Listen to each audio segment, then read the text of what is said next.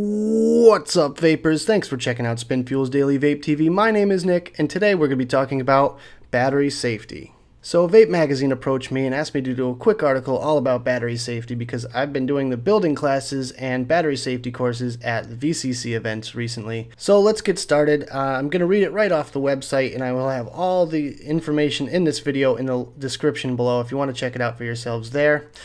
So let's begin. So there are literally millions of vapors nowadays, and a lot of who are trying out the art of building their own coils and or using sub-ohm tanks.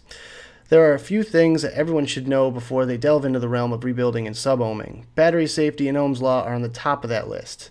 The following will be a step-by-step guide on the do's and don'ts of the subculture of vaping. So, battery safety. It may seem like common sense to use the right tool for the job. For a beginner, there's so much information available to you it might seem a bit overwhelming. Hopefully these tips will get you on the right track for being a responsible advanced personal vaporizer or mod owner. So first things first, never fully discharge or overcharge your batteries. When charging, keep an eye on your batteries and make sure you take them off the charger when they say they're fully charged. Most of the time it's at 4.2 volts. Most modern chargers are equipped with overcharge protection, but that doesn't mean you should just leave them on until they're ready to use. Batteries slowly drain even when they're not being used in a mod, so if you leave them on, they will continuously be cycling even though they still read 4.2 volts. Also make sure you take out your batteries before they hit their lowest charge rate. Most of the time it's 3.5 volts. The lowest I would ever go is 3.2 volts.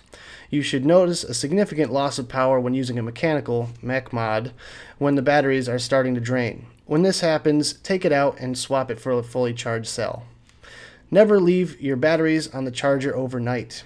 This can cause the battery to have a reduced life cycle, and any chance to extend the life of your batteries is one you should take into consideration. Not to mention the fact that lithium-ion batteries are very fragile, so you should always be cautious when using them and keep an eye on the charging process. Furthermore, make sure your charger is in a safe place and out of the reach of children and never on the carpet. Buy the right battery for the job. Buying batteries can be a pain with so many different brands to choose from. First of all, when something has the word fire in the name, it's best not to trust it. If you're using a regulated device that goes up to 15 watts and is not capable of sub-ohming, you should most likely use an AWIMR protected cell battery. There are several sizes to choose from, including 18350, 18400/500, and 18650, among others. Make sure you purchase the correct battery size for your device and never stack batteries. If you're using a mech mod, and you will need an unprotected high drain cell such as a Samsung 25R Smurfs or the Sony VTC4s.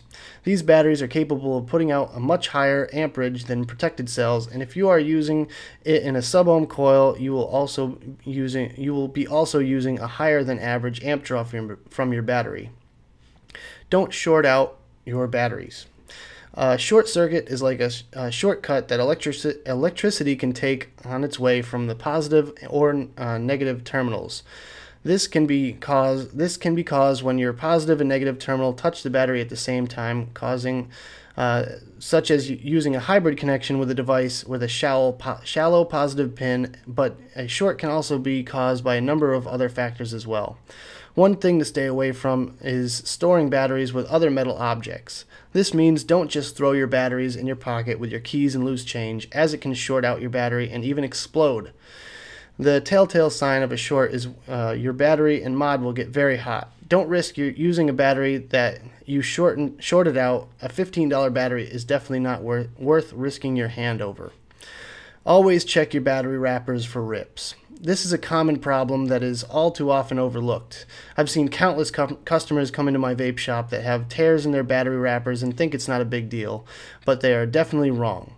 Even if it's a minor tear, you should always rewrap it, because if it's left untreated, it could get larger or possibly short your battery and cause you to get shocked. Battery rewraps are cheap and easy to do.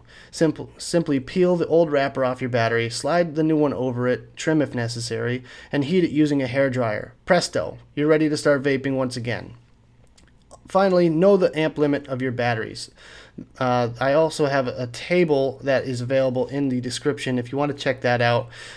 Basically, know the amp limits of your batteries, know the pulse charge, and also continuous discharge of your batteries. For example, the Sonys have a maximum output discharge of 30 amps, and the lowest possible safe build on those Sony batteries is 0.3 ohms. So err on the side of caution. Always use the proper battery for the job. Never ever use protected cell batteries in a mech mod, obviously. So finally, for my last topic tonight, it's going to be Ohm's law. Ohm's law is the relationship between three mathematical equations relating to the flow of electricity. It may be difficult for those of you who don't have a pre-existing knowledge of electricity, so I'll try to make it easy for you and relate it to a highway. What is voltage? Voltage could be like a huge superhighway with lots of cars speeding down it. The speed at which the cars can travel is determined by their own top speed and how many lanes are in the highway. The difference between the speed at which the cars are traveling and the car's maximum speed could be thought of as potential voltage. What is current? The best analogy for current would be the fastest speed the cars can travel as determined by their own top speed, voltage. The quantity, volume, and intensity of electrical flow would best describe current as opposed to voltage, which refers to the force or top speed causing the current flow. What is resistance? Resistance is like a bottleneck where 4 lanes get reduced down to 2 and the traffic is forced to slow down.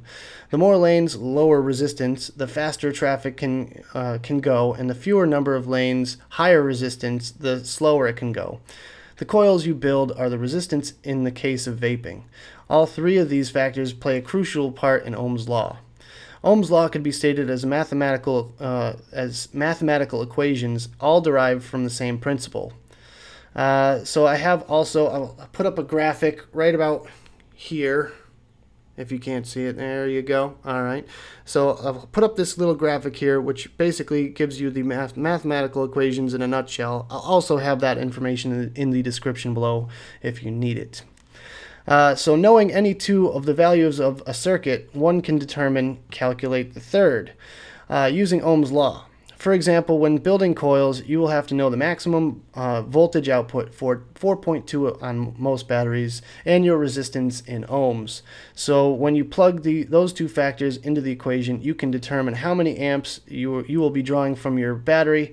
This information is crucial because you don't want to be going over the amp limits of your batteries. There are helpful tools out there to help you with this, including websites and even apps that you can plug in the known factors to determine the amps you're drawing from your batteries. Always use an ohm reader or multimeter when rebuilding so that you know the resistance of your coils and have the number you can plug into these formulas. So in conclusion, at this point you should have a solid knowledge base of the safety aspect of vaping and hopefully have gained some knowledge on how batteries work as well. The information that I really want you all to take away from this is how important safety is when it comes to rebuilding your own coils. I see far too often people using unsafe batteries or making coils that would make an electrician cringe. The more accidents we have as vapors, the more the media will show bad press and push for more regulations. Vape safe, everyone, and as always, vape on.